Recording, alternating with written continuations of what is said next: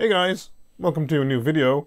So today we're going to continue working on the scooter, and last time we left off with having some LEDs running from the internal battery.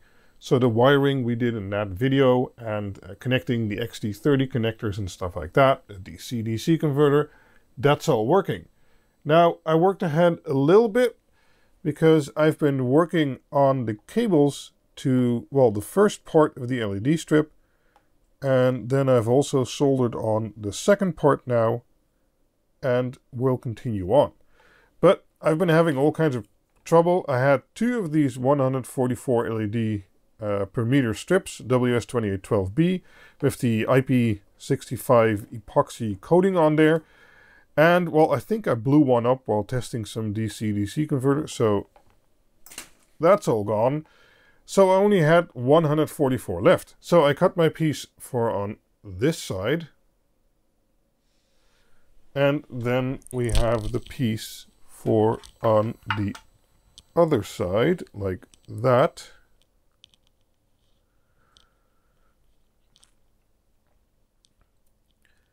And with these LED strip, you have to make really sure that the arrows are all pointing in the right direction. And, well, I need this little piece because on the end of this piece, I'm going to attach two data wires to basically split the signal from here to the two parallel rows that run down the side.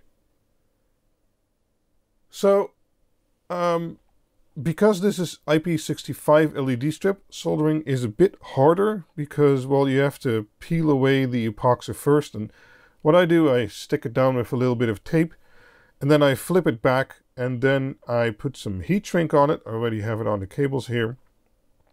And I basically overlap one of the LEDs, so that goes dark, but I want to have a pretty good seal. I'm not going to use it outside a lot, but if I can get it somewhat water or rain tight, that would be preferable. And, well, this first part is already working. I think I can switch it on. Yeah. There we go. So I'm going to attach another data wire to this guy, and then I have to attach it to the other LED strips, but I have to figure out how long the cables should be to there and from the other strip, and then I have to figure out how to actually stick this stuff down. Now I have some extra 1 centimeter wide sticky tape that's supposed to fit on, well, on the back, and this is supposed to be like super ultra strong. But I guess we're going to see. And then I also still have to figure out how to make this watertight. I have an idea for that. It's not pretty, but it might work. But yeah. Wait, hold on. Interrupting this video real quick. This video and/or project is partially sponsored by PCBWay. If you've ever looked into doing one of my DIY projects, well, you're going to need PCBs.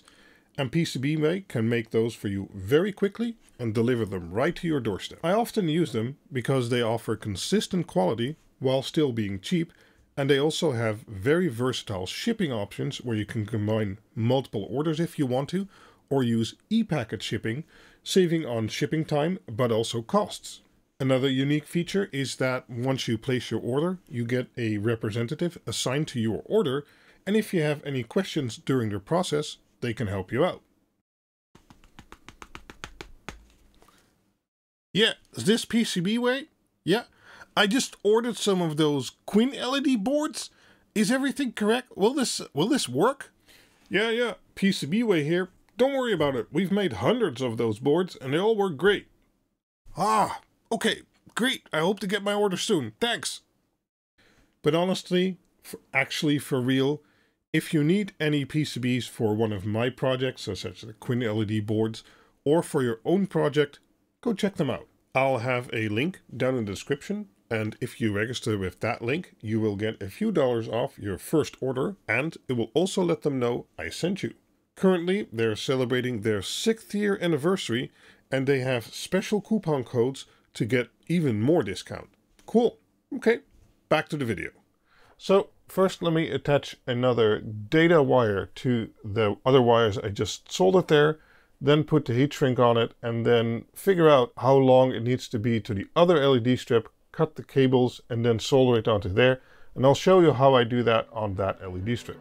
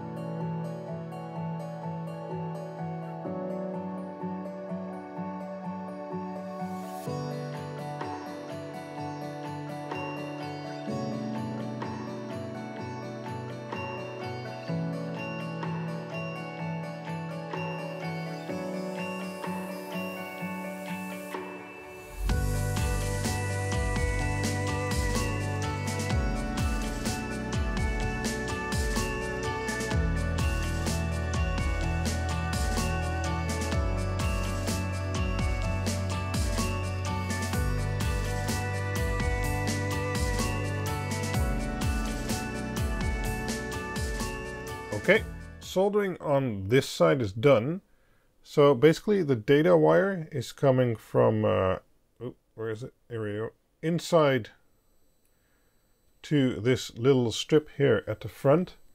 And then it gets split into two of those purple wires, or slightly purple, I don't know.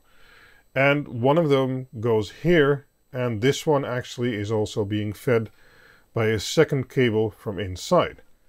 And, well, I can already see that these things aren't really sticking, so we'll look at that later. This is probably going to be one of those lots of hot glue projects. But let's see if this works. And it does. Okay, that's already pretty cool.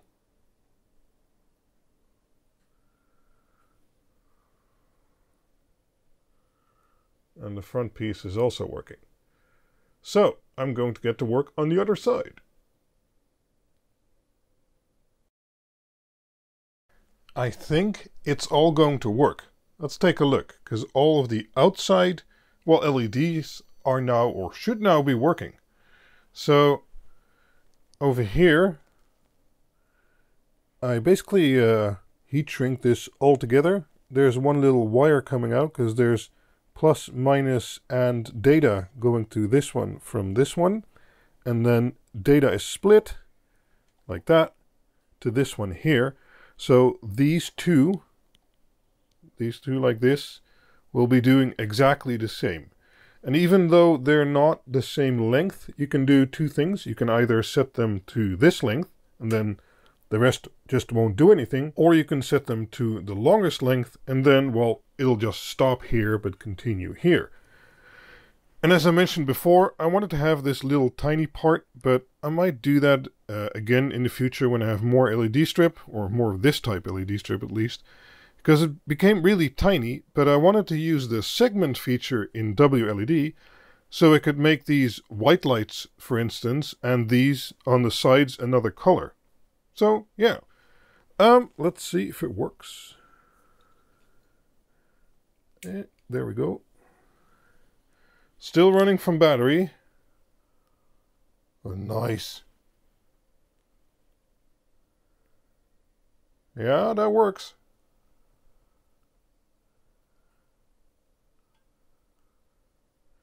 Okay, I'm going to put in some more work in this video by arranging the cables and, well, putting some hot glue in certain spots because it won't hold down otherwise, especially this front part.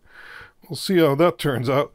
And then I'm going to end this video, and then in the next video you'll magically see me having integrated all of this in here.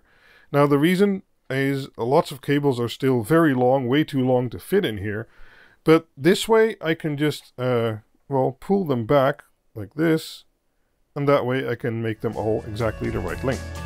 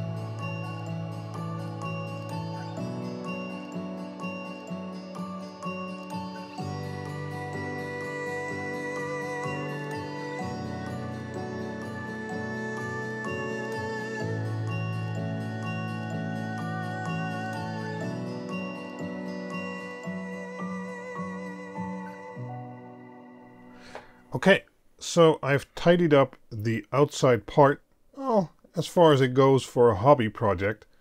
So I kind of tried to lay out the cables neatly, and then I kind of hit them with some tape. And well, you saw me hot gluing the LED strip in place in several places, and over here. I just really want to make sure it's not going to fall off. And on this side I did the same, especially with the front strip. So I did some here, and I put some over there. And well, you can see a smudge there, over there, and over there.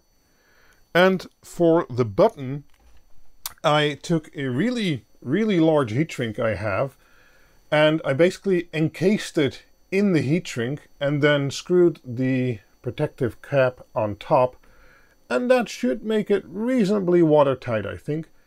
And on the back I just injected the heat shrink with hot glue, and it's a good thing I'm using silicone cables. I don't know if plastic cables can withstand that kind of heat, but these silicones should be fine. And well, that should be pretty watertight too. It's basically plugged up with hot glue. And then I tie wrapped it all down. So let's see if I can turn it on with one hand. Oh, easily. And there she goes.